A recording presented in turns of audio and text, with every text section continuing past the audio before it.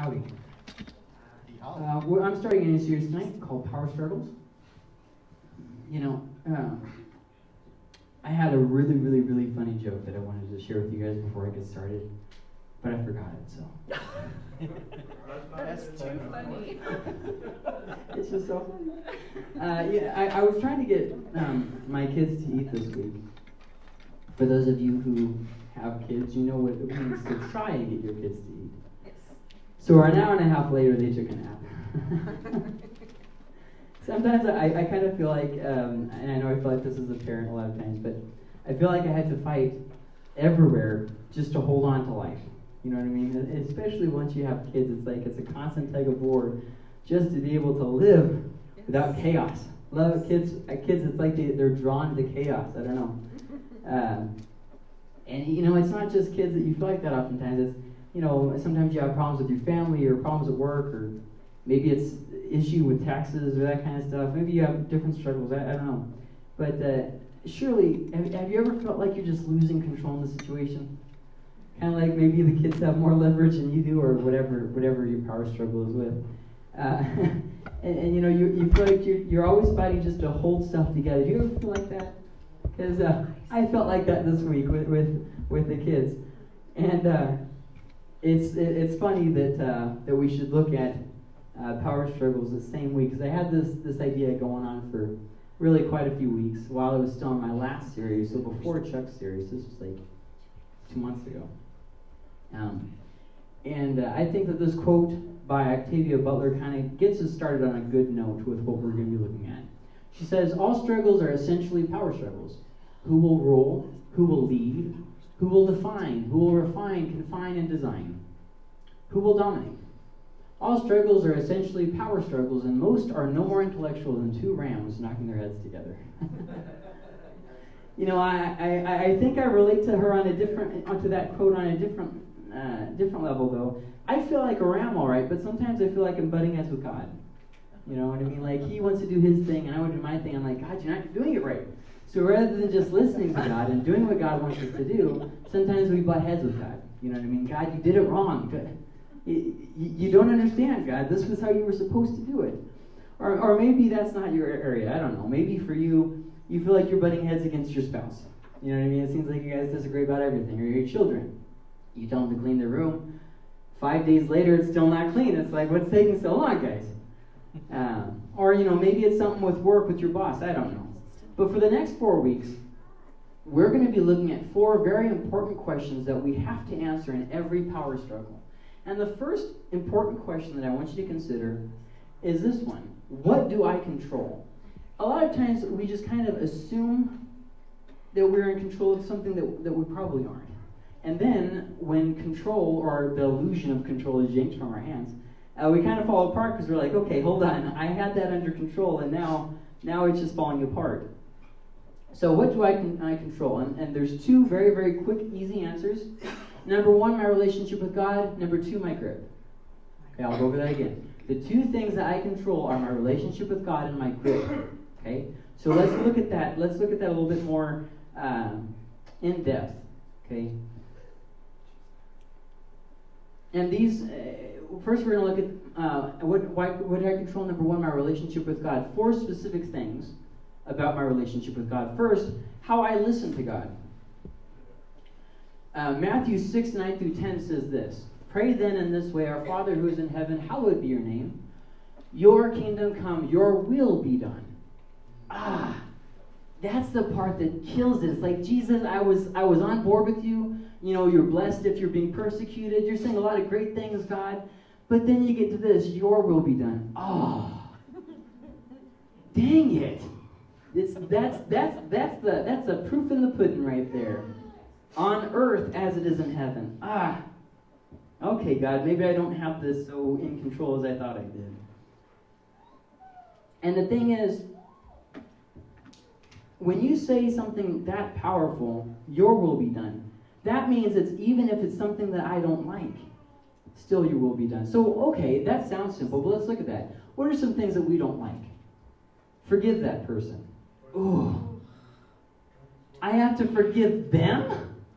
What? That's crazy, God. come on now. Or, maybe you don't have a problem with forgiveness, which if you don't have a problem with forgiveness, give me your number. We need to talk. I really, really need to know your secrets. But maybe it's ministry. Maybe God's calling you to do a ministry that you really don't want to do. For some people, they think of being called into the mission field, going across the seas, and they think, oh, how terrible that would be. Having to leave family in my house, and I don't know.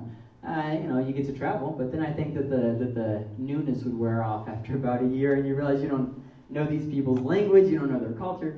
For some people, it's maybe you're called to be a pastor, and you're like, oh, dear God, I don't want to do that. And we almost have like this negativity towards God, like, what if God asked me to do something I don't want to do, so therefore I won't ask him, and I'll just circumvent that whole issue. And it doesn't really work like that because, God's very, very persistent. He doesn't give up, and that's sometimes a little frustrating. Or maybe it's an area that you need to serve people. Life, if we let it, gets very self-centered, and it feels very comfortable when it's self-centered. In fact, in a lot of studies that they've done recently, your brain is pretty much like shapeable. But the older you get, they found that your brain starts to harden. And what that means for you is that it becomes harder to change your ways. It becomes harder to learn stuff because your brain isn't as flexible as it was when you were a kid. There's ways around it. I'm not saying you're doomed to be the same person now as you are. I'm not saying that. But I'm just saying that is the reality of the situation. Or maybe you're like me. You're kind of they call them introverts. Guys, going outside is like a vampire going into the sun. Like, no! People will see me, then they'll want to talk to me. God, then they'll start to know me. God, don't let people know me.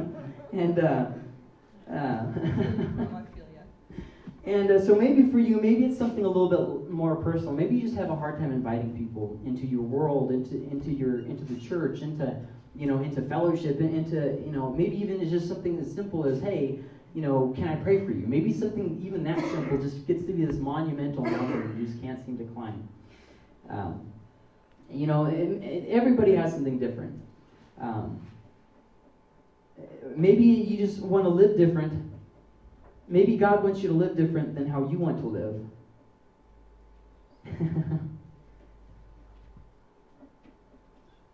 And how you naturally feel. Like, I'm trying to think of some examples here. Like, for instance, I talk to a lot of people who look at porn, which they're kind of surprised, like, oh, you know that I look at porn? It's like, yeah, it's all over your face. But now, here's the thing that surprises me. I've been running into people lately who actually think that looking at pornography isn't wrong. This is a new era for the cyber world, guys. We're running into people who are actually proud of their online pornography accounts. I mean, that just opens a whole new door of, before when you talk to people about pornography, you could always lean back on the whole thing about, we all know that this is wrong. But how do you carry on a conversation about how to fix something that they don't see as a problem? It's like,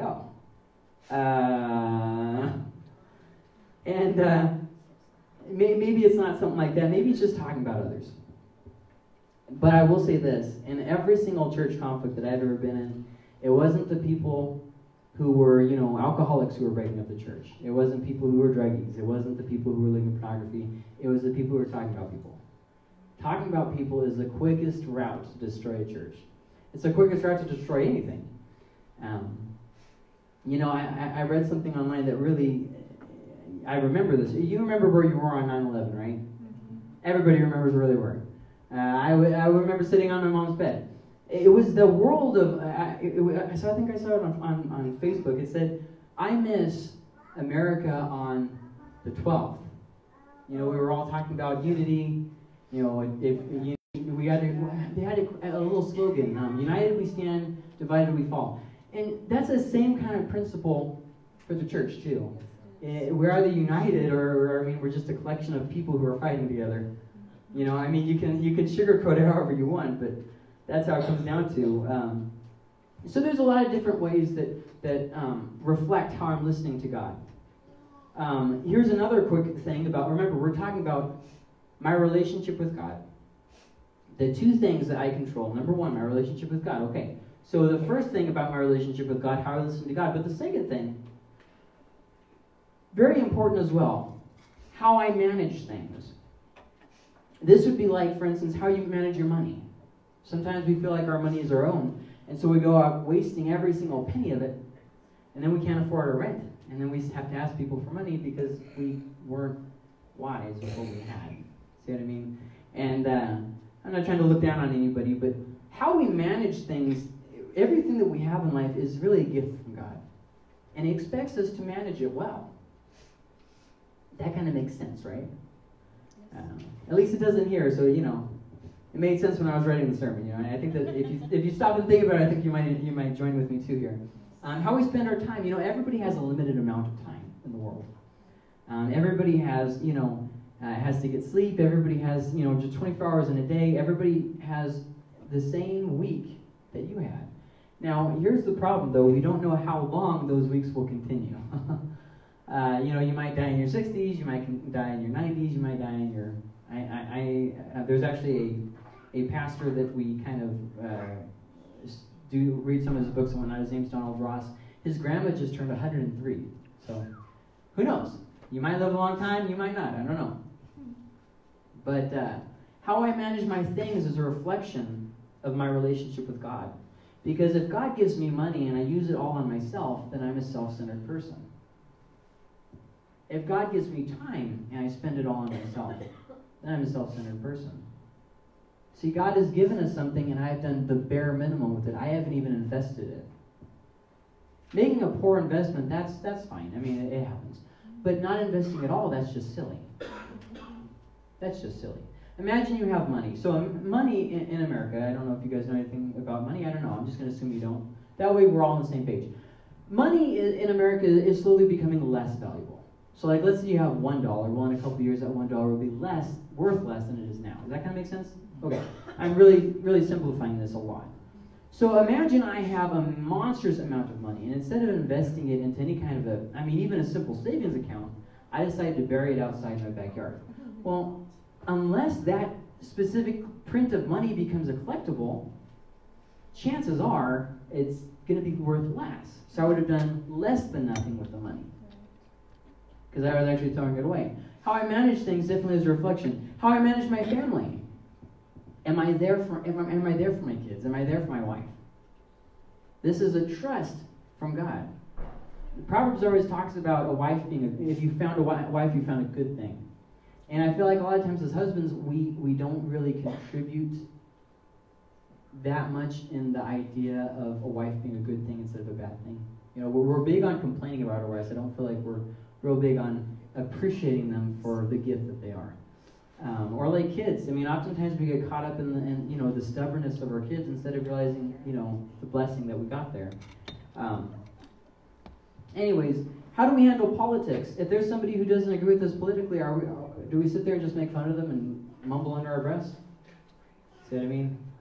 What I've been given is really a trust from God. My thoughts. Think about this. God has gifted us the gift of thought, but yet oftentimes we squander that gift. A third area that shows my relationship with God is how I treat people. Oh boy. I'll give you 2 examples of how we treat people. Now, if you just stop and think real quick, I treat people pretty well. You know, okay, well, let's look at 2 scripture verses that might change how you feel about yourself. The first one is in Exodus chapter 23. If you see the donkey of one who hates you, so this is your enemy here, lying helpless under its load, you shall refrain from leaving it to him. You shall surely release it with him. You have to go out of your way to help your enemy in a pickle that he got himself into. How I treat others shows my relationship with God. If I'm quick to forgive, it shows that I'm growing in my relationship with God. If I let little squabbles get in the way of me and my life and with God, with doing what God wants me to do with my purpose, I'm throwing something really valuable away. Another example is in Isaiah 58:6, and this is the forgotten people. Is this not the fast which I choose? To loosen the bonds of wickedness, to undo the bands of the yoke, and to let the oppressed go free and break every yoke.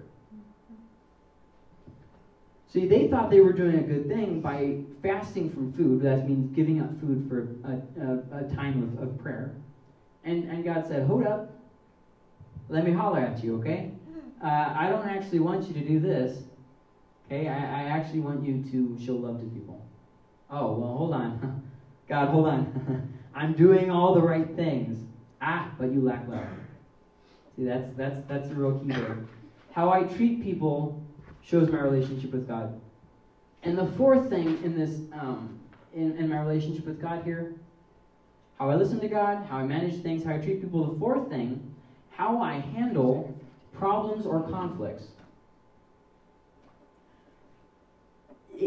Normally, when problems come by, this is our instant reaction. I want this to end as quickly as possible. This is an intrusion on my life. It's keeping me from God. It's keeping me from ministry. It's keeping me from reaching out to people. It's keeping me from living. But I would challenge that view.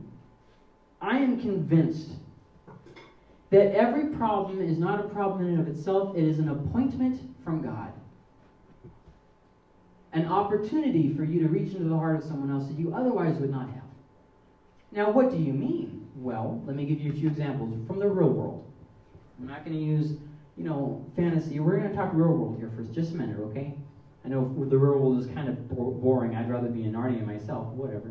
There was a woman that I knew who got cancer. And terrible. Cancer is terrible.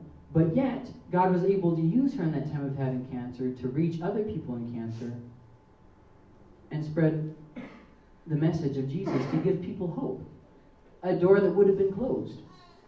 So is cancer a terrible thing in and of itself? Yes. Death is a terrible thing, but death comes for us all either way.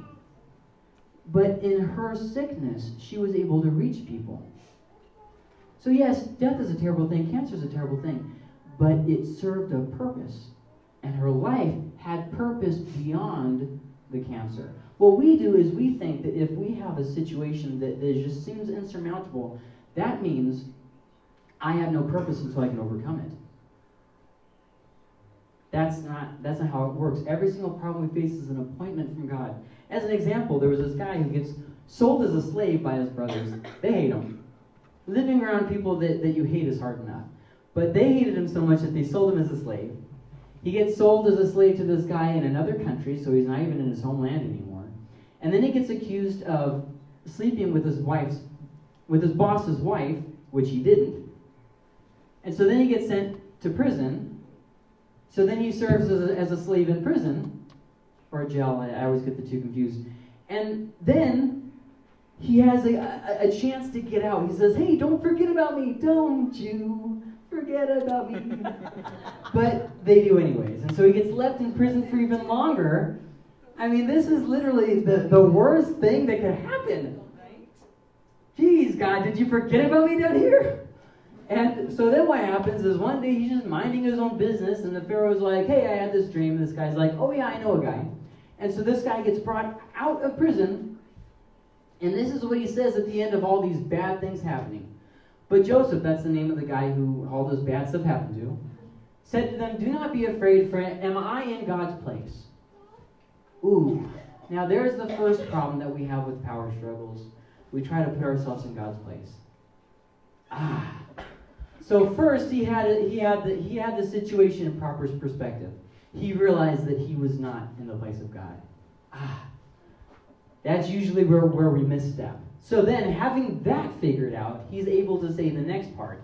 "As for you, you meant evil against me. You tried to do something bad, selling me into slavery. That was bad. I am your brother after all. Not a good idea to sell me into slavery anyways. But if you were, it's kind of heartless that, you're my brother. But God meant it for good in order to bring about this present result to preserve many people alive." You see what he just said? He just said, my problem was an appointment from God. When problems come by, we don't have to look at them with dread. When poor health comes by, we don't have to look at it with dread. It's not the end of the story. It's the end of the story when you're in heaven, and that doesn't sound like such a bad ending. I mean, Paul even puts it like this. I don't even think that these little trifles that we're dealing with here on earth are even worth mentioning with what in the same sentence of what we're going to be dealing with in heaven. It's completely not even in the same ballpark. And I think there's just a lot of hope there. So those 4 things show my relationship with God. I'll go back to them. How I listen to God, so that's obeying Him, doing what He told me to do. How I manage things, that's all my the different things like money and time and how I use it and invest it.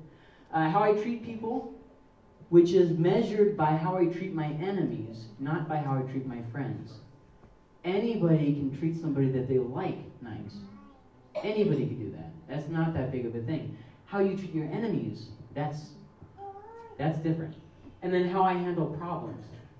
These are the 4 areas that show my relationship with God. Okay, so what do I control? We looked at my relationship with God. Okay, everybody's clear on that? Okay. Now, the second thing that we control, my grip. Have you ever tried to get, and I will say that, have you ever tried to get a cat out of a trap? They do this thing with their claws where they dig it into the sides and you're all just, I'm trying to free you, why won't you let me help you? But they just sit there and fight you, and then they scream about it the whole time. And then they start clawing you to death like you're trying to eat them. It's like, look, if I was going to eat anything, I wouldn't eat you. You're not even cooked. Come on. But that's kind of how we address a lot of our situations. We look at life a lot like this. I got to hold on to it as hard as I can because somebody might try and take it away. It's not going to be very happy in life if you go through life trying to grab onto as much as you can. Okay, so let's look at a few things. First off, my maturity, how grown up I am, is shown by how I act on a bad day when I don't have it all together. If you've gotten enough sleep, you don't have any problems, hey, it is easy. It is easy to take care of stuff. You go to the DMV, they take forever, you're like, I don't care. Take your time. I'm all good. But now let's add some pain. Yep. Anybody who's over 25, you slept wrong, you have back pain. Okay, all right. Let's add some back pain. Let's add 2 hours of sleep so you're groggy. Then let's add some more stuff. I don't know, you guys have kids. Your kids called you and said something real stupid just to annoy you. Oh, if you were still in my house, I'd give you the whooping. But you're 30 now and I can't spank you. But how about you move back in with me, buddy? And so, okay, now you're running late because you overslept because you couldn't get to sleep, and now you only have 2 hours of sleep, remember? And so then you go down to the DMV, and you're supposed to you have a meeting literally in 5 minutes. So you walk into the DMV, and they say, there's going to be about a 35-minute wait. And you're like, okay, where's your manager? I talk to your manager. That's about how it goes. So, my grip. A lot of times, it sounds so innocent. I don't really have a problem with holding on to stuff. I really don't. It's just that if I would have done this thing differently, okay, let's look at that. There's a story about this guy named Job. He's really got it going on, man. They say he's above reproach. He's got his act together, man. Have you ever seen one of those people you think, I hope one day to be as good as them? That's Job. He's the envy of everybody. And this is what it says. His sons used to go and hold a feast in the house of each one on his day. And they would his kids used to have a feast, and they would switch where they were having the feast at. Okay? And they would send and invite their 3 sisters to eat and drink with them when the days of feasting had completed their cycle. Job would send and consecrate them, rising up early in the morning and offering burnt offerings according to the number of them all. Now, hear me on this. You don't know how many times I hear parents say, if I would have done something different, my kids would have turned out differently. Job did everything right. And not only did every single one of his kids die, but he had a bunch of problems that happened, and it was not his fault. This is what I'm getting at. There are some of you who are sitting here saying, man, I really messed up with my kids. Let it go. I really feel like there's somebody here specifically who I'm supposed to tell you, whatever you would have done differently wouldn't have changed anything. I don't know who that's for, but I am 100% positive that that's for somebody. So, deposited. That's in your bank account now. Remember to review it in case you start having another guilt trip later on. Anyways, okay, so we're talking about my grip, the other thing that I can control here. If I would have no. Not only that, but even if you doing something else would have changed something, you can't. Time is like a river. Once the water's gone, you can't get it to come back and repeat the process over again. There's a song by a band named Thrice. It's called A Branch in the River. And, oops, I guess I got rid of it's supposed to say right here, A Branch in the River by Thrice. I guess I cut it off there. Much like I cut off verse 8 this morning. Anyways, it says this, holding on to a branch in the river, so scared of letting go, praying only that someone would stop the flow. And I feel like a lot of times we approach life with that. We just want to hold on for all that's worse, but it's just not going to happen. I think that this can be summarized very nicely by the Serenity Prayer. If you guys don't know it. Oh, there it is. God grant me the serenity to accept the things I cannot change, the courage to change the things I can, and wisdom to know the difference. That is just a good prayer. Throughout the next four weeks that we're looking at, or I guess the next 3 weeks, because it's a 4-parter. Throughout the next 3 weeks, I would be just delighted. I would be tickled pink if you guys would make this your part of your prayer. Don't pray more than just this, but include this in your prayer for the next three weeks until it really starts to get in here. And then pray it for a little bit longer, because this is just a good thing to remember, and it really summarizes what we're looking at here. Grant me the serenity to accept the things I cannot change. That's about 90% of the things in your life.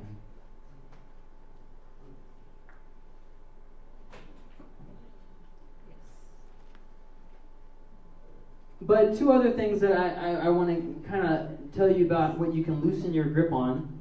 Failed expectations, we all have them. Maybe God let you down. You thought he was going to act in a certain way and he didn't. Maybe you were betrayed by someone who you thought was real close, even family sometimes. Maybe you had a personal failure. Now, to me, those are some of the hardest things. When you have a personal failure, and it seems like, how can I get over this because I messed up? Maybe that's what it is. It's some kind of a failed expectation. Maybe it's titles and accomplishment. You were hoping to really be someone, and you don't think that you are. Maybe it's something else. Maybe it's a dream that you had that you feel like it's died, been run over by a truck, been scraped up by the road crew, thrown into a pile of rocks, and then fell off a ledge, and now it's lost at sea somewhere. I mean, it's just the dream's dead. It's gone. It's over. I don't know whatever it is, but failed expectations. You have to loosen your grip. And the second thing of all these things about loosening your grip that I really have to mention is hopeless situations. Maybe it's the death of a loved one. Maybe you weren't ready for them to go, but guess what they did? That's hard. I'm not going to tell you it's easy, but holding on to them isn't going to change anything. They're still dead. Now, the quicker you come to terms with that, the quicker you can move on. Life shouldn't end because someone you loved, their life ended. Maybe your hopeless situation is something else. Maybe it's an addiction. You really have to learn with addiction, and I'm not saying you shouldn't get help. I'm not saying that at all, but no man is an island.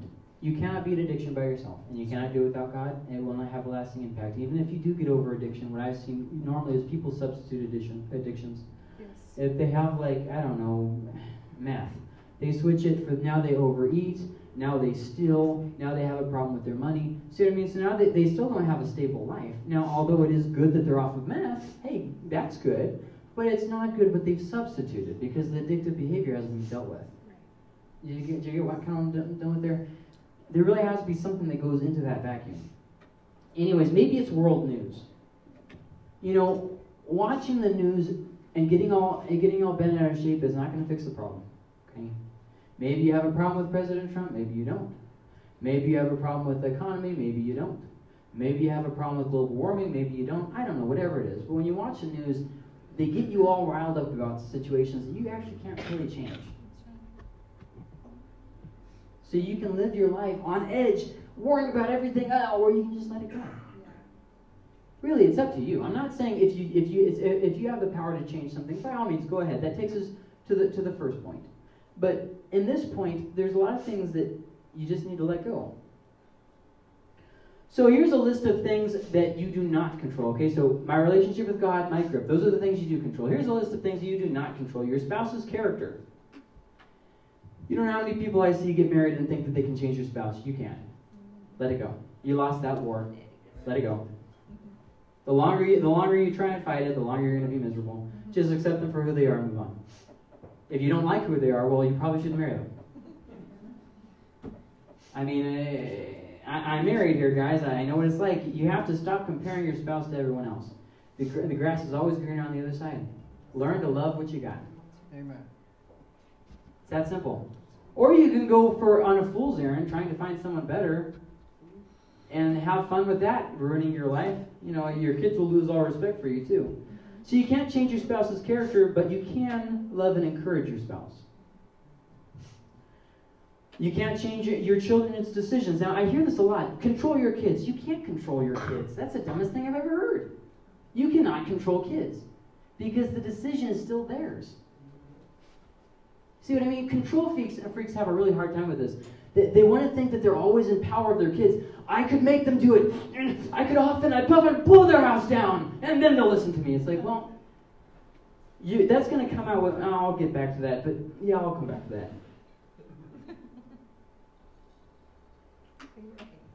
When you have a teenage son, for instance, this is a great example. It's going to end in one of two ways. Number one, you're either going to break them, which will ruin them for the rest of their life. You'll win the war, but you'll break them. Or, well, let me come back to that. So you can't make your children's decisions for them. However, you can show them. You can show them. You can parent them. You can set limits. You can get them in trouble and discipline them. All good things. But at the end of the day, you cannot make their decision for them. They are their own person. And they will make their own decisions, like it or not. Now, you can get stuck in a power struggle with them, or you can focus them in the right area. Choice is up to you. Another thing, sometimes it's we cannot control our boss. I can do my best at work, and they still might not like me, but I can't control my boss. My enemies. This is what you do when you have an enemy. First off, you try and make peace with them. If that doesn't work, you try and make peace with others. If that doesn't work, you just keep them at a distance and you keep living your life. And you keep doing the right thing and you keep being a good person. And if that doesn't work and they're still talking about you, then you prevent bad attitudes and words in the face of ongoing struggle. You keep your mouth shut and you keep your mind clear. Okay? Another thing you cannot control, conflicts. You can drop it, but you can't control it. Conflicts will come. It's a part of life. You know, some people think that ministry is all problems. Well, of course it is, because you're dealing with people. And people have a bunch of problems. We have problems. We're people. It happens in life. If you run from ministry because you're afraid to face problems, then you might as well just go ahead and kill yourself. Because, well, don't do that. I shouldn't say that, especially with how many people commit suicide. I shouldn't have said that. You should probably just go ahead and hide in a cave. Okay. Another thing that I cannot change, God. Ooh. I can pray, but I can't change God. When I try to control things,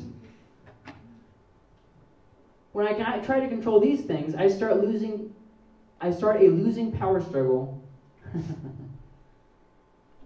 Oh boy. When you try to control something that you can't, you are literally starting a war that you cannot win. It is a losing battle. And anybody remember Vietnam? Kind of like that. Okay, so one more thing.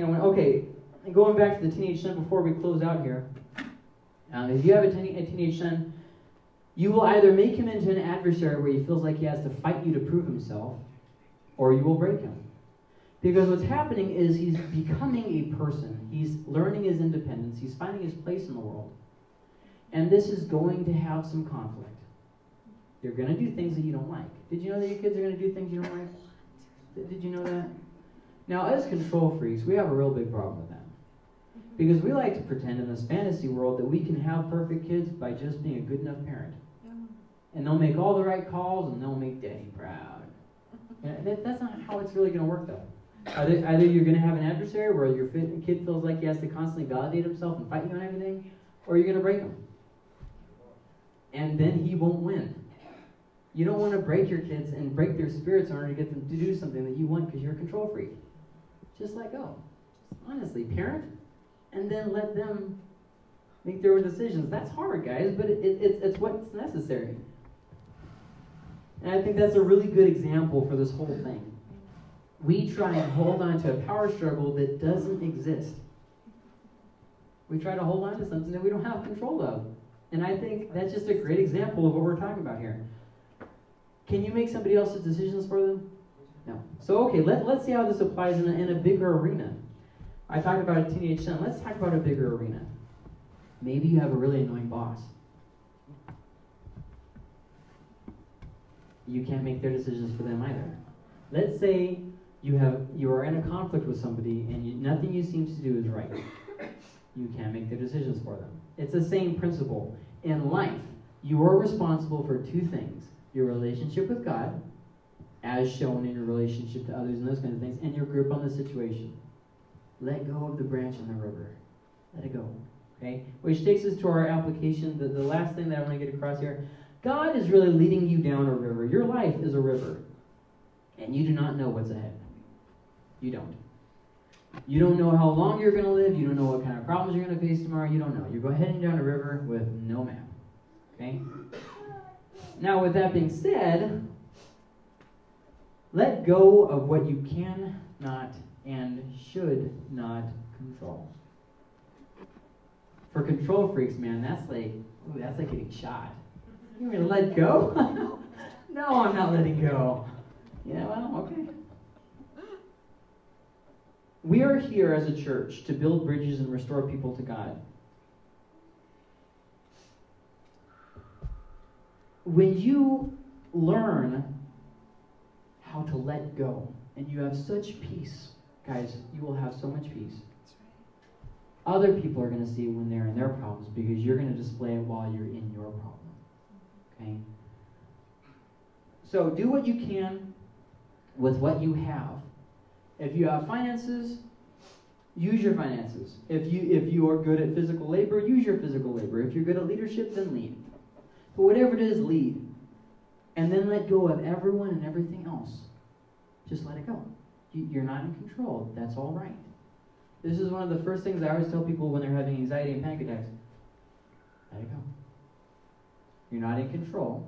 Just let it happen. Let the panic attack run its course. And after it's gone and washed over you, you'll be fine. Just let it go. What happens with people, they're real high strung and then they have a panic attack and they try to hold on to control and they're not in control.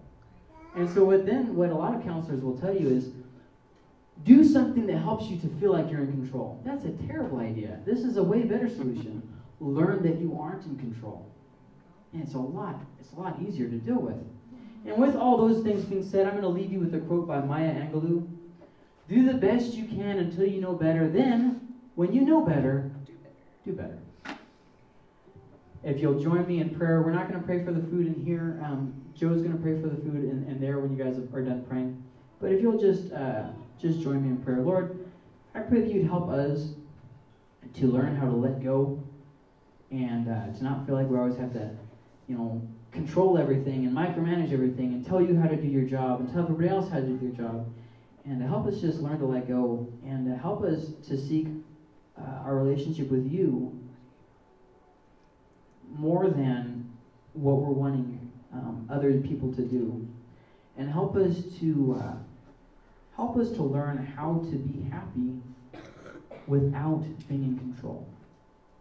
And as we deal with these power struggles in us, God, I just pray that you'd help us to have a patient spirit, that we would be able to shift through these different things that we're feeling and you'd help us to move forward.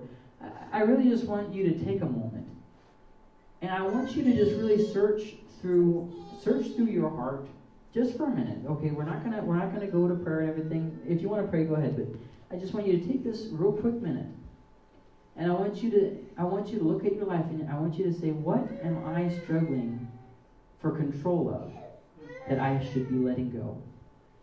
Maybe you've been trying to micromanage your spouse and get them to think and act and do like you do. Maybe you're trying to still assert control over your 30-year-old child. Maybe it's something else. I don't know. Just think about it, and say, just really really quick prayer with me. God, please help me to see an area in my life that I need to let go of control. Help me to see an area in my life that I need to just let go of control. And just spend a few minutes with that. Whenever you're done, you can go into the dining hall.